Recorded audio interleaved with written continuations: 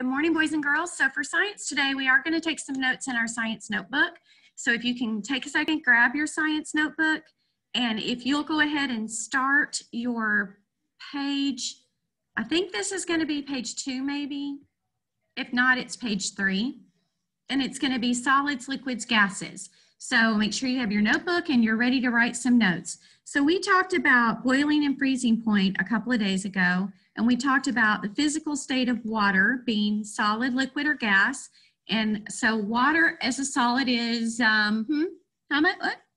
Ice, that's right. And then the liquid form of water is just what? Water, so like rain, that would be a liquid form. And then the gas form of water is steam. So in our notebook, we're going to write states of water. We're going to write states of water. And we're going to start with the liquid state. And that's just regular water, right? Then we have the solid. That's ice. And then we have the gas, and that is steam. That is steam. Make sure you're writing in your notebook. When Miss Burton writes, you write, right? So these are the states of the physical states of water. Oh, we should write physical over here. The physical states of water. And then our next lesson was to learn about what happens whenever I add temperature to these states of physical states. So we learned that the boiling point, right? The boiling point for water. And if I draw a little thermometer, you guys can draw one of these if you want. I would love that in your notebook. And we'll come down here and we'll make this 0 degrees Celsius, right? And we'll make this one 0 degrees Fahrenheit. Good morning, Coach fans. The boiling point. Please turn your TVs to channel 94 for this morning's edition of the Carmel News Network. Is 200 degrees Fahrenheit, right? 200 degrees Fahrenheit or 100 degrees Celsius. This is the boiling point.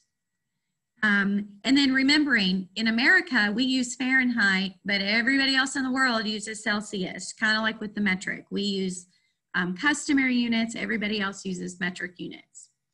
The freezing point, we're going to write it over here. The freezing point, again, here's my thermometer. Here's 0 degrees.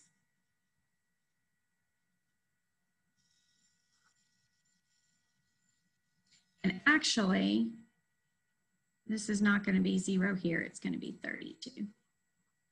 Let's fix that. So the freezing point is 32 degrees Fahrenheit or 0 degrees Celsius.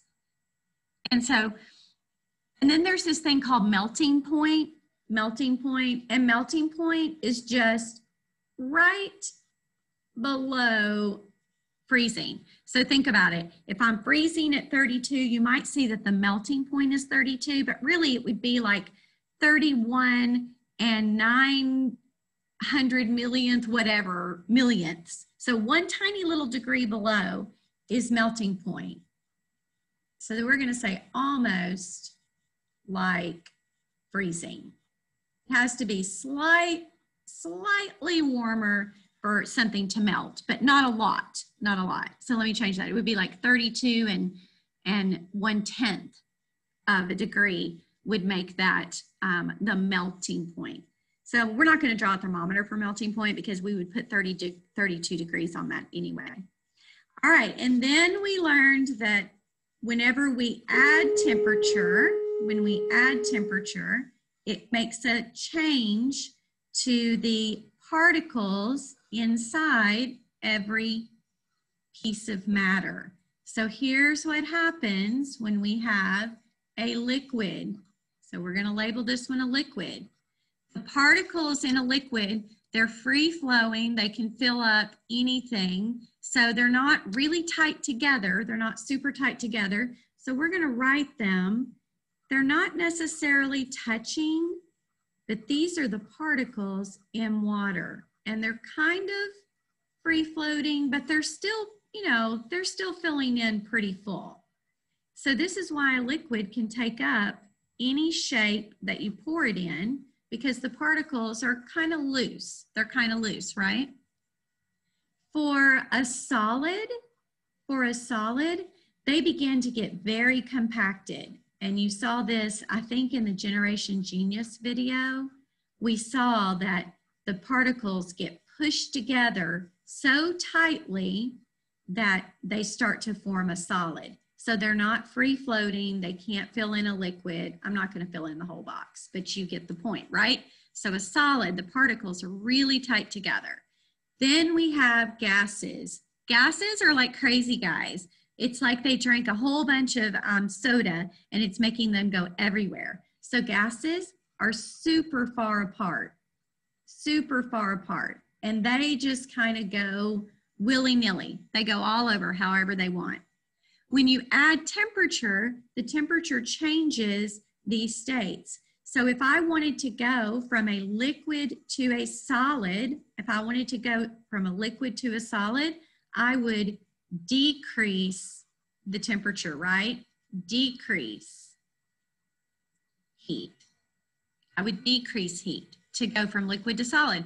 That makes sense. I'm gonna freeze something, so it's gonna get cooler. And remember, we talked about there is no word like cold in science, it's just absence of heat. If I wanted to go from a liquid to a gas, then I would increase heat. So that's like putting your water on the stove. It's normal room temperature, and then you turn the stove on, and as it heats up, that water becomes a gas. It turns into steam. All right, so these are notes literally for the first 3 lessons in PLP that we have done. What are the states of matter? We have solid, liquid, gas. What are the boiling point, the freezing point? And then what do the particles look like whenever we decrease heat or increase heat? What do the particles look like? For today, you're going to go into PLP and you're going to open up, I think it's lesson 5. You'll have to check your agenda to make sure. And we're going to complete that lesson. Yesterday, you had a PhET interactive that you did online, and then there was a check for understanding. So if you have not done yesterday's lesson, you're going to have to do it first before you can do today's lesson.